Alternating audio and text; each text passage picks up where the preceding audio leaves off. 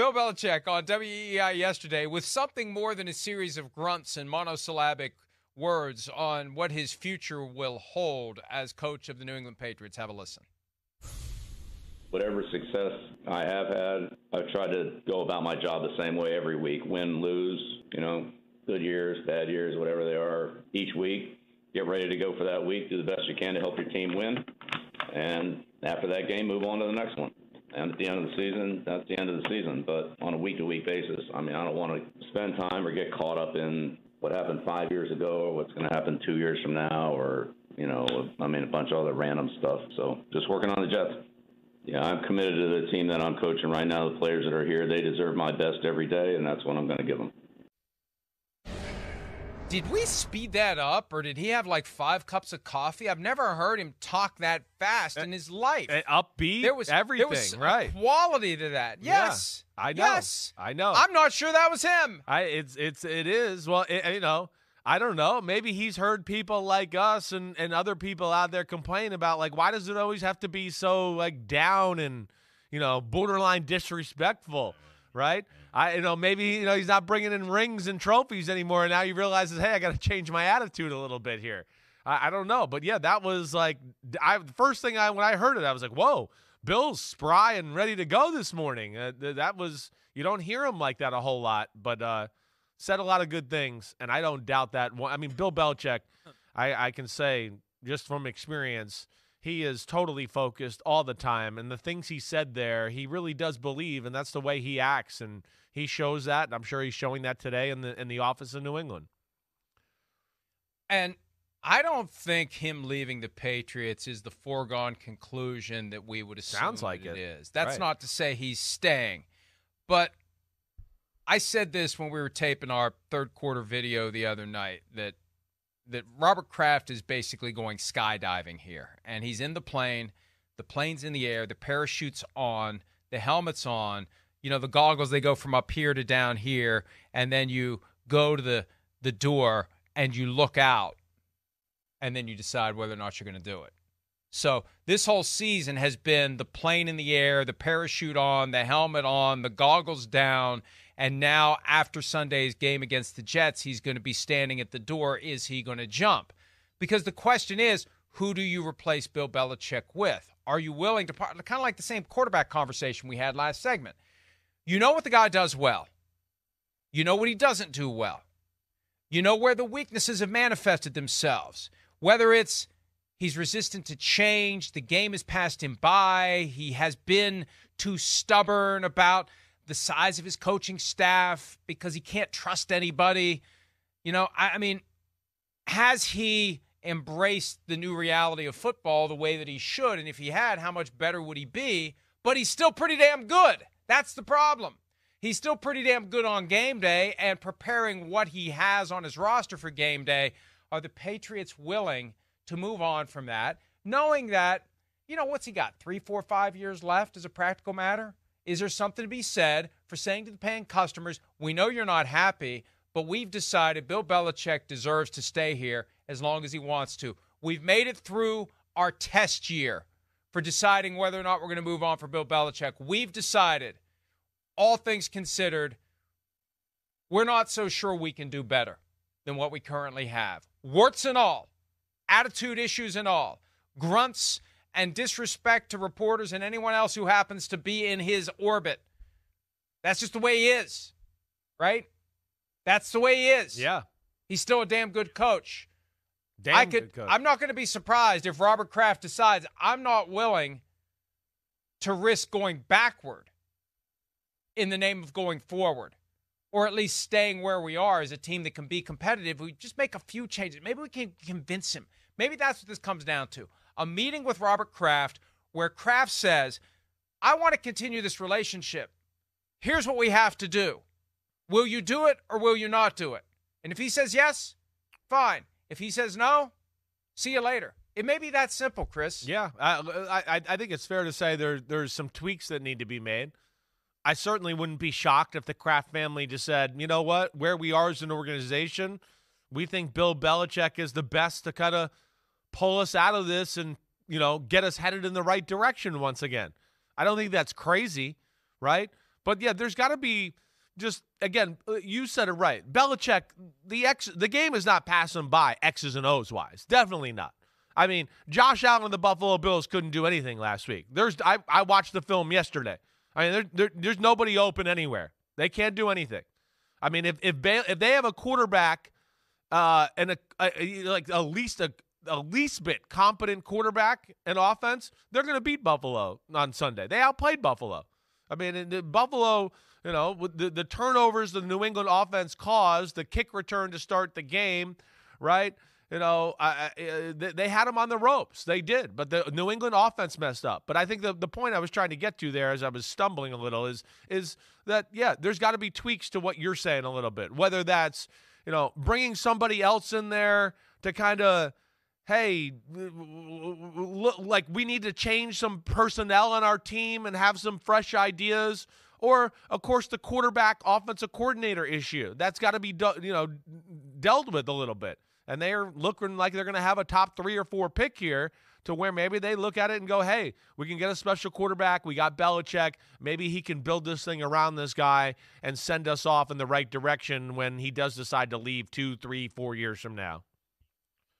And think about the way that kids now are wired as they come out of college. They're making money under NIL. Yeah. And, Tom Brady was the perfect guy to step into that Belichick reality because he was already pre-beaten down by being drafted 199th. He was willing to take whatever Belichick threw at him. He submitted entirely to the idea that it's going to make me better and I'm going to constantly prove myself. And he was in that mindset of I have to prove myself. I'm not going to draft a guy who's already proven himself. And that guy may not want to deal with a Bill Belichick. I think some real changes in attitude are going to have to be made. And maybe that phone call yesterday, possibly made from a phone booth by Bill Belichick, is a sign, very subtle but very real. Just the way he talked, maybe he realizes, like Tom Coughlin did in 2007, when he changed his ways just enough to not only save his job, but win the Super Bowl with the Giants over the Patriots, by the way. Yeah. Maybe Belichick in his 70s. I don't like this notion that people are incapable of changing. I think we all change. We all grow, or we don't. Right. But we change. We're not the same person our entire life. Maybe it's possible that as Bill Belichick sees what's coming, he changes in order to maintain the thing that he's been doing since 2000. And I don't know, it's a small little sign, but the way I've never heard him talk the way he talked yesterday. I swear, I thought they sped it up or they injected caffeine straight into his veins. Yeah. I've never in 24 years heard him talk that way. Those were early years Bill Belichick type of interview that we saw there. And, again, you said a lot of good things, and I back you up on that. Yeah, I mean, he's still one of the best defensive minds in the game. As we've seen, him, his son, Gerard Mayo, whatever, the defensive staff, they're killing it. They kill it. They know how to evaluate offensive linemen for the most part.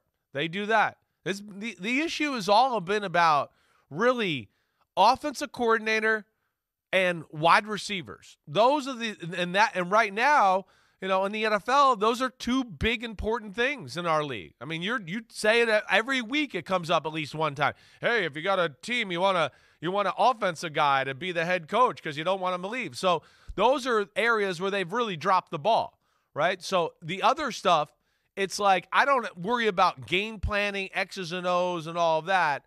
I think it's a little bit of like, hey, you just got to change your mold or the way you're thinking a little bit about what works offensively in 2023 or 2024, and that's where it's got to be tweaked. But all the injuries they've had on defense, and I mean, nobody can move the ball on them. I mean, they're phenomenal with what they do, and I think that still speaks to where his brain is and how good of a coach he is as far as X's and O's and getting his team ready in that way.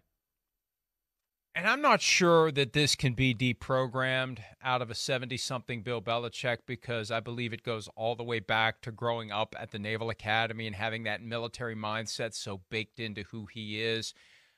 I just feel like if he could trust people a little bit more, sure, if it all doesn't have to be a secret everything that happens in New England is top secret because he's always on the lookout for who it is that might betray him in some way. That is a rough way to live, where you're constantly looking for spies and scoundrels and those who would stab you in the back. And think of how it limits your ability to be the best you can be and to build a good team of personnel around you when your first thought is, how loyal is this person going to be to me? And is there someone else or some other team out there or somebody else they're working for or somebody else that they value their relationship with them more than they value the relationship with me? I just think that that's held him back. And even despite all that, look at what he's done. It just shows you how good of a coach he is, that he's overcome these other issues that I think have operated to put one hand behind his back in a lot of cases. Yeah, I mean, great coach. They've blown some high draft picks. I think that's what we're talking about and things like that. But they've also killed it with middle round and free agent type picks where you'd go, I've never seen a team have that many type of guys contribute on a football team. There's been issues. But, again, I don't know what happens here. But I think we've kind of hit on what needs to be straightened out a little bit with their football team. It's really one side of the ball. It's just been a debacle for the last 2 years. It really has. Now, Josh McDaniels, hey, he's back in the fold. Does he get back on the offensive staff with the Billy O'Brien? I don't know how that shakes out, right? But having the high draft pick, maybe getting a Drake May or somebody like that up in New England, spending a little money on a big-time free agent, wide receiver, or whatever. You look at their football team and you just go, it's all about the offensive side of the ball. The defense really doesn't need a whole lot of tweaking. They got young secondary guys. They got a ton of talent there. Their D-line has been replenished and have some young talent there. Linebackers are good. So we'll see if they can make the proper adjustments here. But, yeah, this is going to be really interesting to see what happens. Got no feel for what's going to happen with Belichick here in New England. The other thing we have to keep our eye on is the very real possibility that Belichick and the Patriots have a loose understanding that they're just going to play it cool while the other coaching searches play out, and then somebody is going to call the Patriots about possibly trading for, and it's not really a trade, but it is a trade, Bill Belichick, and then the separation would come later. I've said all along, though, Bill Belichick has no reason to go along with something like that. He should say to Robert Kraft right out of the gates, keep me or fire me. I'm not going to be a party to this deal where the team I go to has to give up draft picks, and it's going to be harder for me to be successful there in order for them to get me. I know ego kind of plays into that. Oh, look at what they gave up to get me. It also hampers your ability to be as competitive as you could be when your new team has to give up stuff to get you in the first place. But that is something to keep an eye on, because there are some who believe it's just got to play out over a few weeks, which means once teams do their searches, once teams get to a point where they're like, well, we can't find anybody we really like, let's pick up the bat phone and call Robert Kraft and try to get Bill Belichick. People are watching that as well. Hi, it's Mike Florio. Thanks for watching PFT on YouTube. Hit subscribe for the latest news and analysis from Pro Football Talk.